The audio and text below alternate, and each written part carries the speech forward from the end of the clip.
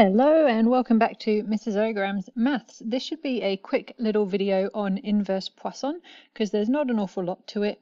It's also very similar to what you've done with inverse binomial questions already as well.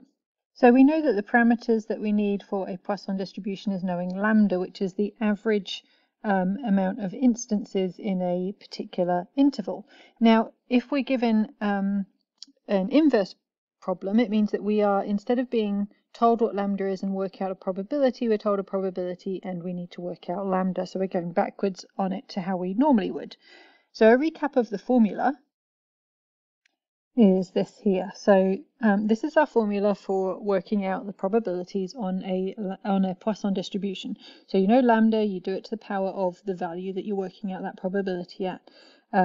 You multiply it by e to the minus lambda and divide by x factorial, the value of the probability you're working out.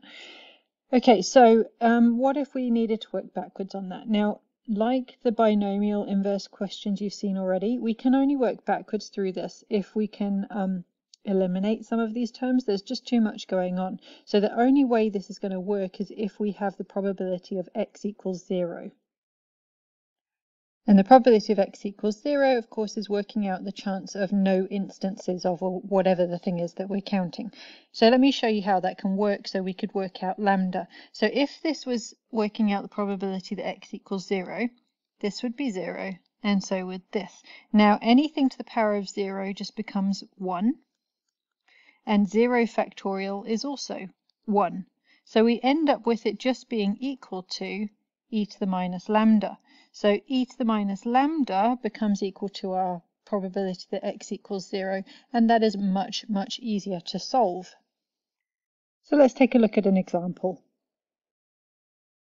So our example is that on a 1 kilometer stretch of road, the chance of finding at least one pothole is 99%. Calculate the average number of potholes per kilometer.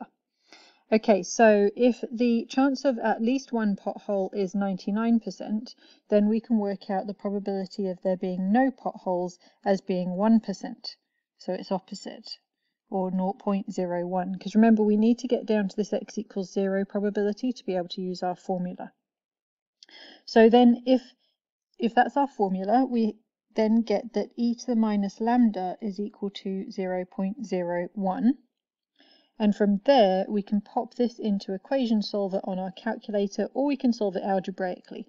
So at this point here, if you have a graphics calculator, you can use equation solver. I am going to show you algebraically, but it's not necessary if you're allowed a graphics calculator on these questions. So solving it through algebraically looks like this. To undo e, we do natural log of both sides. So we get negative lambda equals the natural log of 0.01. So lambda, popping that into the question, into our calculator, is 4.61 potholes per kilometer.